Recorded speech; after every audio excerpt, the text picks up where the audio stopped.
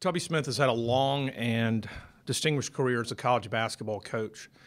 He's affected a number of lives positively throughout his career, and most of all, he is an outstanding human being. However, I feel it's time for a fresh approach for our basketball program, for our student athletes, and the program in general.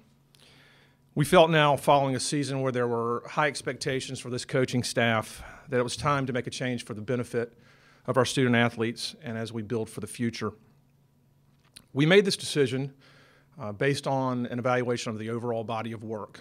And once we did, we've decided to move swiftly in order to find the best coach and the best fit for our student athletes and the program in general. The athletic department will lead the search along with the president's office. We will not hire a search firm. I feel that myself and our senior staff with our network will be able to find a terrific coach for the future. Our goal is to secure the best candidate to build a Big Ten and NCAA men's basketball program that's a consistent winner and has a continued long tenure of success. We expect the new coach to manage and build the program. Expect him to recruit high-quality student athletes and develop them on and off the floor. We're looking for the right fit for this program, not only for the program, but for this great university and the role itself. We'll be talking to a variety of candidates, both locally and nationally. I don't want to reveal their names now, just to keep the integrity of the search going. It's my expectation that we have a successful and winning men's basketball program here at the University of Minnesota. Questions? In Tubby's contract, it says that you have to notify him 90 days before his termination. Did you inform him a while ago before the tournament even started? No. Those are contract logistics. If you want to, you can ask those questions later, but it's just contract logistics that are in there, and I did not. And you don't have to do that during the season. You say ongoing and revealing names. Have you already had conversations with potential candidates? No, I have not. I've not had any conversations. I mean, I talk to coaches a lot, but not really about this.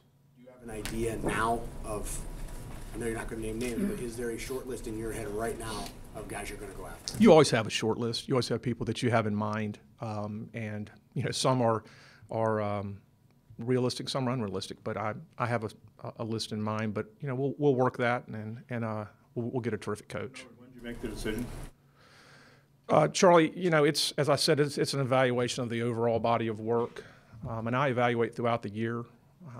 But when it came down to the very end, I consulted with Dr. Kaler and felt like it was time to move on. Is that the date?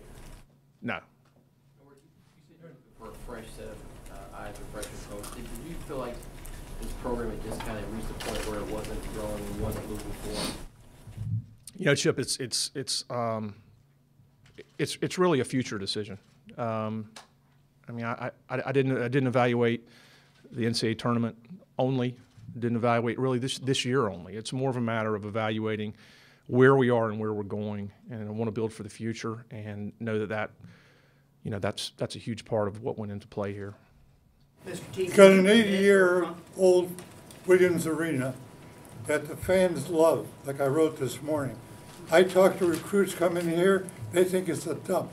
You don't have a basketball building, which every other school in the Big Ten just about has. You have a budget which isn't as high as a lot of schools. And you got Tubby Smith has recruited these kids now for 3-4 years. A new coach comes in, he's got to start all over. Why couldn't you wait till next year? Sid, again, I make the decision based on, as I said, a whole body of work and evaluate where we are now. I feel like it's by far the best decision that we can make right now.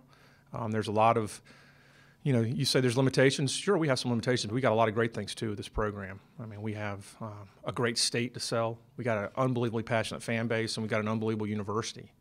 And that's a lot to sell right there. There's a lot of cost theme for the university where you are actually buying out contracts for coaches. I mean, this has got to be getting expensive for the school. Anytime you spend money for buyouts, it bothers me as well, just like it would bother citizens of Minnesota. But I hope that our fans will look at this one as an investment rather than an expenditure. And I'll take that lightly. It's a good question, and I think we have to consider that when we make these decisions. How do you pay for this one? Do you expect some private donors that there will be money? Well, this will be out of athletic department funds. I mean, we have budget meetings every week, figure out how we can do things, and it's my job to figure that out. So it'll be out of athletic department funds. You know, going forward, we're always going to raise money. I don't really like to raise money for something like this, but this will be out of athletic department funds. Sir, can you commit that when you're negotiating contracts in the future, can you promise the state or taxpayers that there won't be large payouts in the future should we have to relieve a coach? I mean, we will negotiate a contract that will be smart and thorough, but at the same time, when you hire a coach and you want to hire a very good coach, you have to put buyouts in there. Otherwise, you've got a major hand behind your back. But I'll be smart about that, and we'll work hard in that area. Norwood, was Tubby truly surprised about the decision? He knows the business. Yeah. I'll tell you what, he was very gracious, and I could see the disappointment in his eyes, and that's hard to tell Tubby. He's a great human being, and I don't think he was totally surprised, but he was very gracious, and that did not surprise me because of the way that he conducts himself and the person that he is. He said early this afternoon, that he had not been told yet, Norwood? Right. Yes. Yes. Norwood, who will give direction in the days ahead in the basketball department?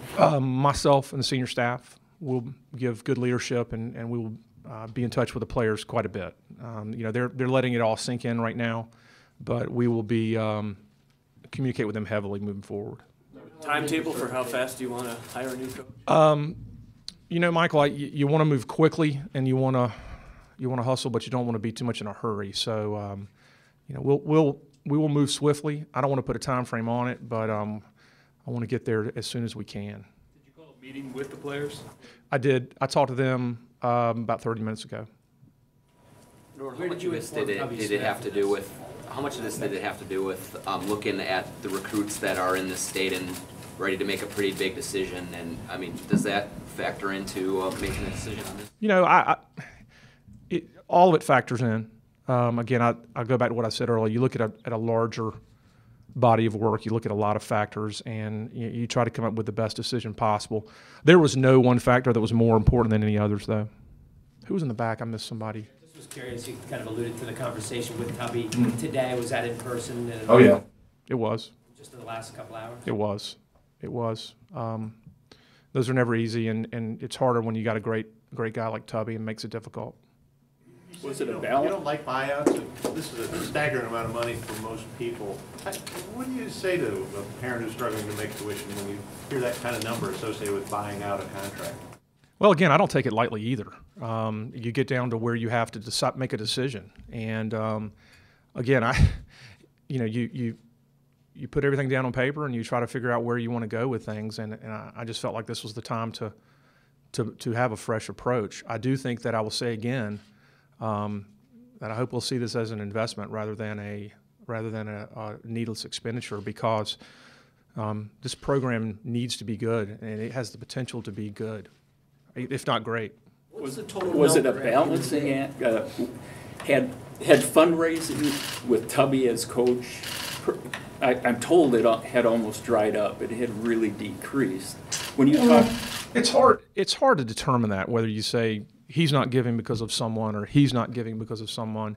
We've had some decent fundraising going on. You know, we're putting together a facility plan where we'll need a lot of fundraising here in the future. So, but I can't really point to anything that says fundraising was drying up because of the basketball program right now.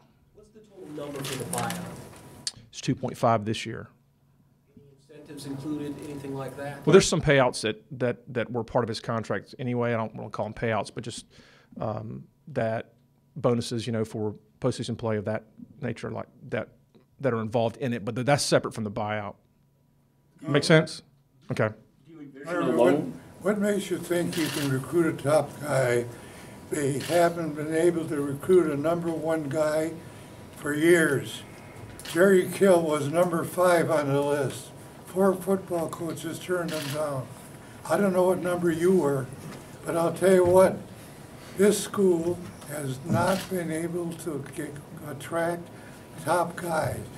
You think that you're going to get the guy that UCLA wants or that some other top school wants?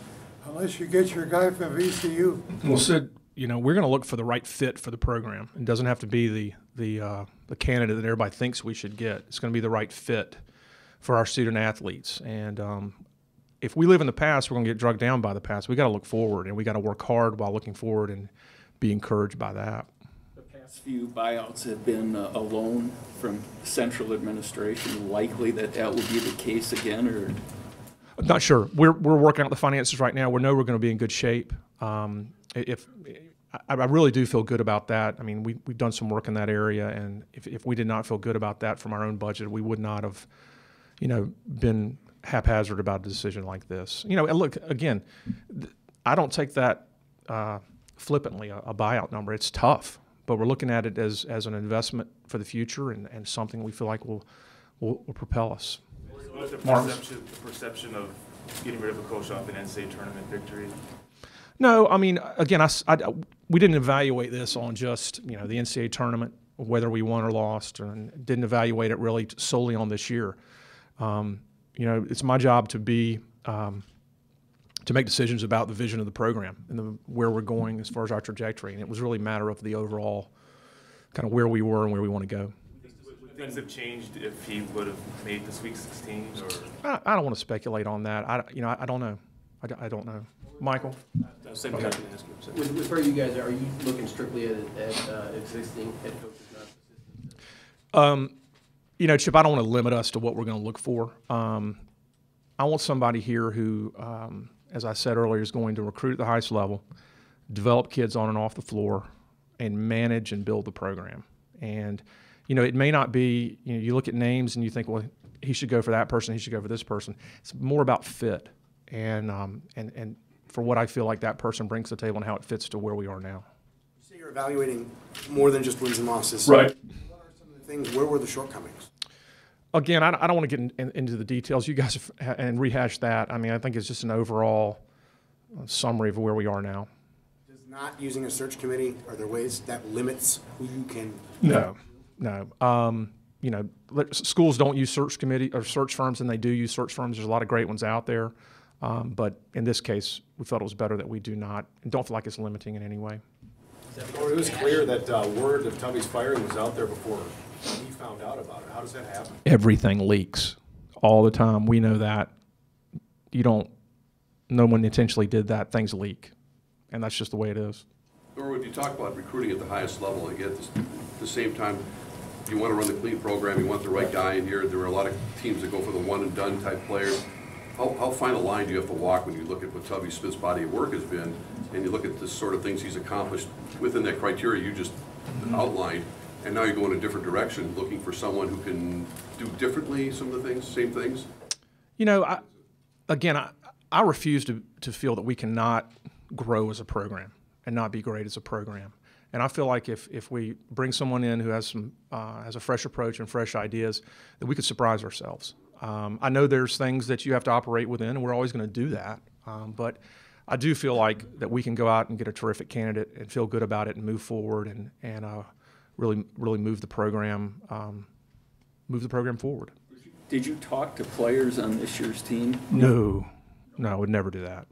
Were you worried about possible transfers? Well, I mean, I've been through a lot of transitions like this, and you know, there's always, you know, kids have to let things sink in. They're going to be emotional early on, and we're going to be in constant communication with them, and talking to them, and making them feel good about and assure them about the future. Well, the fact that there's no practice facility built yet hamper you think in this search, because Tubby was waiting for it for 6 years. And yeah. It hasn't happened yet. You know, it's out there, and it is what it is. But I mean, certainly, it's our intention to build one, and I want the new coach to know that. While we don't want to put a concrete time frame on it, I want them to know that we're going to move in that direction as quickly as we can. You're not keeping any assistants on as an interim guy? No. The whole staff has been relieved, and myself and the senior staff will be heavily involved with the kids moving forward. Or is it fair to say that you and Mike Ellis both feel that, especially a basketball search, is right in your comfort zone, your strength, as you know, just given your past history? Yeah, I mean, it's our job or my job to conduct a search, and I feel good about that. And again, I feel like we got a lot to sell, as I said earlier. I think sometimes we forget about the amazing positives here, only Division I school in the state, in the Big Ten. You know, passionate following, amazing historic arena, and we've got a lot of great things to sell. And these other jobs, you know, they have their things, but we have Minnesota to sell, and that's a great thing. Would you like to offer the next coach a salary that's comparable to the top half of the Big Ten? You know, it'll all be negotiable. You want to be smart with your funds and try to be a good steward of those resources. So it's negotiable, you know, depending upon kind of where you are at that time and you know what the background is of that coach and maybe what they've earned in the past. You're not necessarily looking for a coach that made less than Tubby. No. It's kind of pretty wide open. How much are you aware already that, I think this is true, there's not a black Big Ten basketball coach or football coach at this point? Does that enter into your thinking? Oh, it always does. I mean, we want to hire more minorities, both on the coaching side and the administrative side. I think about it all the time and want to do our best to do a better job there. We've hired some, you know, hired Quincy Lewis recently and want to do a good job there in the future in a number of different areas. I think about it all the time. It's very important. We're going to take two more. You said 2.5 was the number this year. Is that the total? Yes. How do you think this is going to affect your recruiting? They've recruited these kids now for 2 years. You got the best crop in the state of Minnesota. I know Ron Jarrah had a fantastic relationship with Jones. And one of the members of the family told me if Minnesota had a chance to get him, it'd be because of that. Now your new guy comes in, you might not get a guy, and you got to start all over with these guys. And the Mike Krzyzewskis and the Tom Izos and all those people have recruited these guys all this time, and now you're going to bring in a fresh guy to compete with those guys. Well, I hope, it's my intention to bring somebody in that, you know, will compete with everybody in the country and on a national level to recruit. Want somebody who does that and as I said, develops them on and off the floor, someone who manages the program at the highest level, and that's our intention going forward. Final question right here. I know this is men's basketball now, but Pam Borden's status? I'm gonna just talk about men's basketball now. I don't want to go into any other areas. That's not fair to the other sports. Thank you very much. Appreciate it.